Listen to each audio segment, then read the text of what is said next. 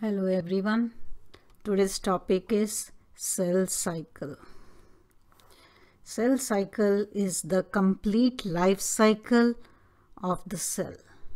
Means right from the time when a cell is born, that is birth, the complete growth period, and until it has divided into two.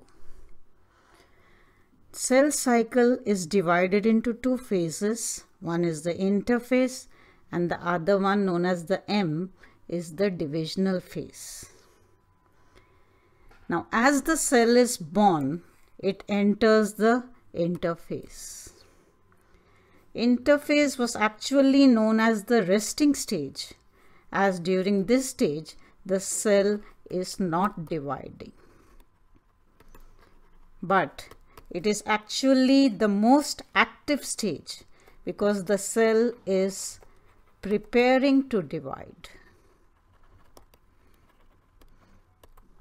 Now, during the interphase, a well-defined nucleus can be seen, which has the nuclear membrane, nucleolus, and the chromatin reticulum.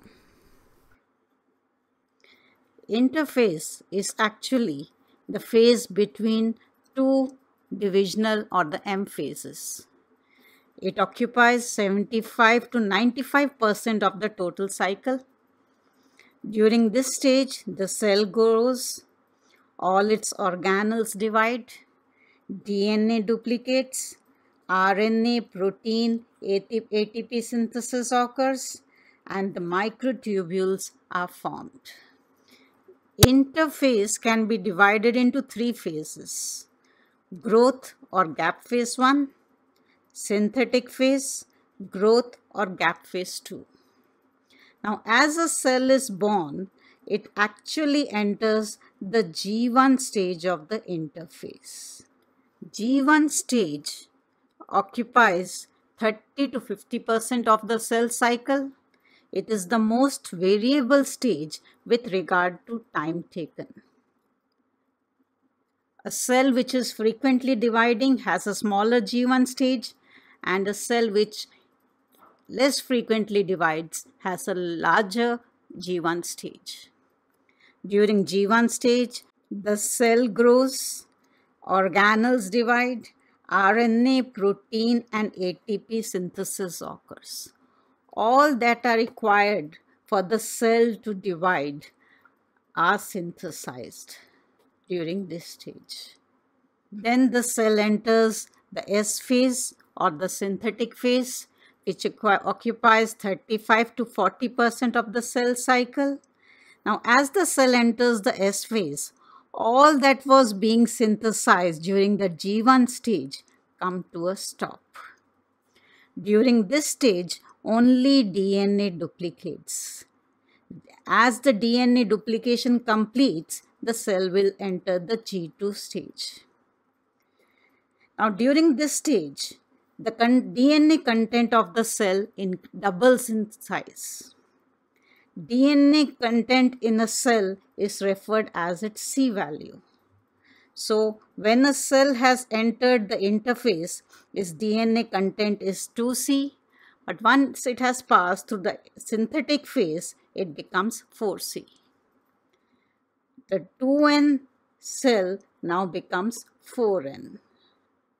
And also during this stage, the centrosome divides, means two more pairs of centrioles are formed. Now, after DNA has duplicated, the cell enters the G2 phase. G2 phase is the shortest phase. It occupies 10 to 20% of the cell cycle. During this stage, all that was being synthesized during the G1 stage continue and complete. That is, RNA and protein synthesis occurs. Microtubules are also formed. Microtubules are required for the formation of spindle fibers. Next is the M, which is the mitotic or the divisional phase, which can be divided into two stages: karyokinesis and cytokinesis. Karyokinesis is division of nucleus. while cytokinesis is division of cytoplasm. The M phase is divided into 4 substages, that is prophase, metaphase, anaphase, and telophase.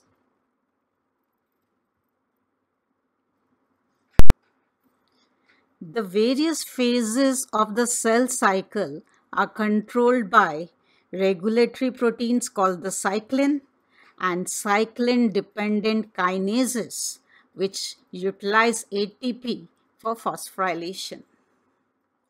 There are 2 main checkpoints in the interphase. One is the G1 checkpoint, which is present between the G1 and the S stage. These are checked by the cyclin CDK complexes, and they activate the DNA replication. Second is the G2 checkpoint, present between the G2 stage, and as the cell enters the mitotic phase, they activate mitosis. A third M checkpoint can also be seen at the end of metaphase at this point. It is known as spindle fibers checkpoint. So when a cell enters the interphase, it first enters the G1 stage where the cell grows. In the S phase, DNA duplicates. G2 phase, all that is required is synthesized for cell division, and as the cell enters the M phase, it gets divided into 2 daughter cells. Now some cells, instead of dividing, they get differentiated, means they get specialized to perform a particular function. Then those cells enter the G0 or the quiescent stage.